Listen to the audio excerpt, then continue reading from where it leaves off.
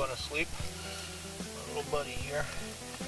He's all sacked out. He was ready for bed. He was ready for bed a long time ago. But yeah, I have to get him in his sleeping bag. This is his sleeping bag. It's really just, excuse me here, buddy. It's really just an old fleece sleeping bag. You can see I had nylon straps on it. And I just cut it in half. Made sure the zipper was down on the one side, of course. And then I just kind of folded it over and sewed it back on itself. It's been working very well. And you might say, well, how do you get a dog to use a sleeping bag? Well, one way is I just use it as a blanket like this. He doesn't seem to mind very much. However, I decide to use it. I'll demonstrate here. Shio, hup, come on. Come here. Come here, come. Okay, stay. And I simply just lay the sleeping bag out for him. No, stay. Open it up. Okay, come. Lead him to it. Say, down. And usually go straight down. And then it's just a matter of pulling it up over him. Now, on a night like this, it's pretty nice. Yeah, it's not really cold or anything, so like, I'm probably just going to leave it unzipped. That way, if he wants to crawl out of it, he can with no problem. He can get out of it, you know, the other way. It's just usually you'll drag it across the campsite before he gets rid of it. But this way here, he can just climb right out of it pretty easy. He'll stay like this most of the night unless something disturbs him. He does not mind using this. As a matter of fact, it seems like he actually likes it because he doesn't have to worry about freezing his butt off.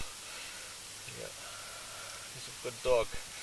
He's worth every bit of it that I put into him as far as carrying a little extra weight. He's well worth it. Well, I took a little work, but I'm in bed. In my little hammock.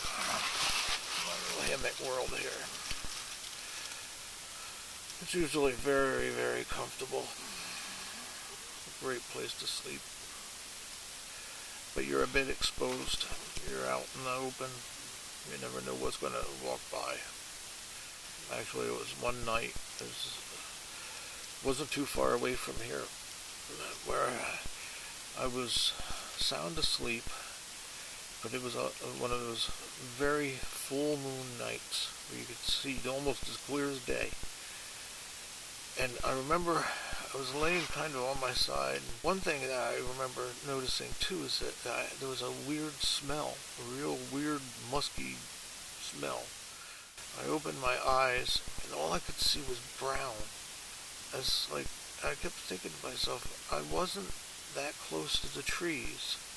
You know, I didn't have a tree like right here next to me. And I just laid there real still. And I hear, and I realized, oh my God, this deer is standing about 2 inches away from my nose. It's like really incredible. But like I said, you're a little exposed, so you never know what you're really going to be up against. But I don't know.